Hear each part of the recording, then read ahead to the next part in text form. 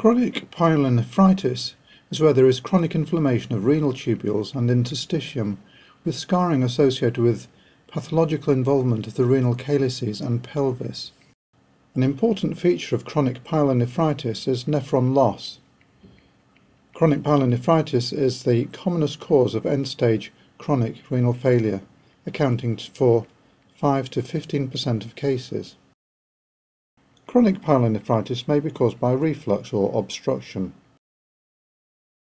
Reflux nephropathy is the commonest cause of chronic pyelonephritis.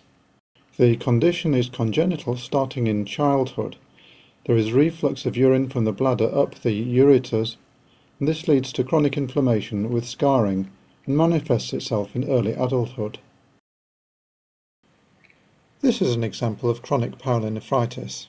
The kidney is shrunken due to loss of nephrons, and this has resulted in a narrowed cortex and medulla. Obstructive nephropathy is caused by obstruction of the pelvic-calyceal drainage. This may be unilateral or bilateral, and the obstruction may be congenital due to posterior urethral valves. Another cause of obstructive nephropathy is conditions such as stones and tumour. The two major causes of damage due to obstructive nephropathy are increased pressure of urine causing atrophy of the renal parenchyma and infection. In chronic pyelonephritis there is scarring of the kidneys, distortion of the calyces, the kidneys may become hydronephrotic. Histologically there is chronic interstitial inflammation and fibrosis, with atrophy of tubules and sclerosis of glomeruli. This kidney shows the typical gross appearances of chronic pyelonephritis. There is a rather granular external surface and areas of scarring.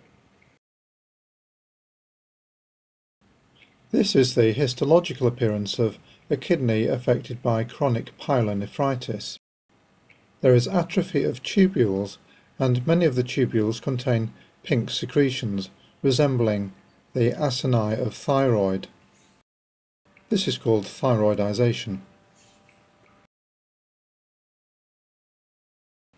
As well as a chronic inflammatory infiltrate in the kidney interstitium, you can see sclerosis of the glomeruli.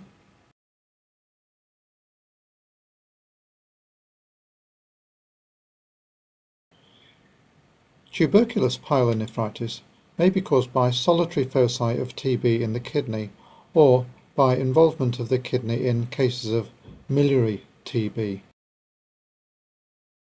Solitary tuberculous renal lesions may be associated with TB elsewhere.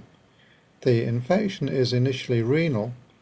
This then ruptures into the pelvic calyceal system, causing TB ureteritis, cystitis, prostatitis and epididymoorchitis. A mass of calcified caseation may replace the kidney, and this may result in chronic renal failure eventually if both kidneys are infected. This kidney shows the typical features of tuberculous pyelonephritis.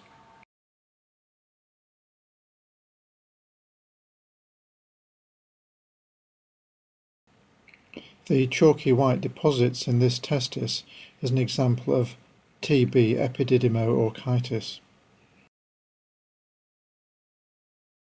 Tuberculous pyelonephritis due to miliary TB is part of a systemic miliary TB infection. There are huge numbers of scattered small granulomas throughout the kidneys, and the condition is rapidly fatal.